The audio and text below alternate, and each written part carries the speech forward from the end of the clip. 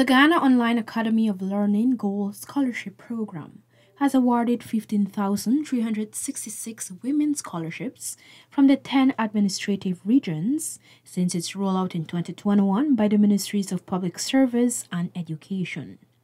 The program is being implemented to fulfill 20,000 online scholarships over 5 years and highlights the government's commitment to upskilling Guyanese in tertiary education, especially women and youths in rural and hinterland areas.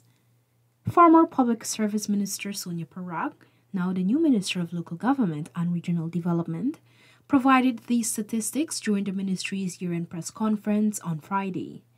She highlighted that the program has performed exceptionally well, with 21,442 scholarships awarded to Guyanese in the 10 administrative regions in less than 2 years, signaling a manifesto promise being delivered. That program was a manifesto promise based on the fact that we believe that we needed to bridge the gap across the country for offering persons a tertiary education, opportunity to have a tertiary education.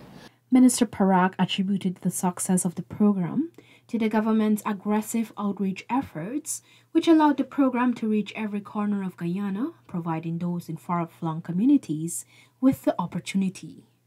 Also, the government strategically made all the scholarships courses online, allowing employed persons to conveniently pursue a tertiary education. We didn't just throw something there and decide. It was thought out very strategically. Online scholarship, why? Because we knew that so many people are working. So many people cannot come from the hinterland to Georgetown. They cannot come from a rural area to Georgetown or to a central location.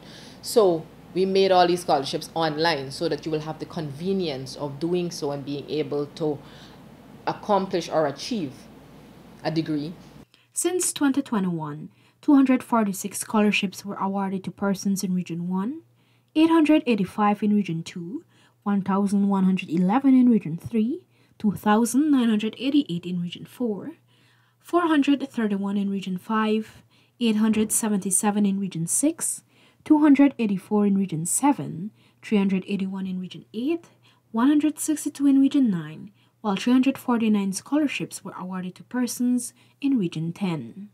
Already, over 3,000 persons have completed their education through the GOAL program.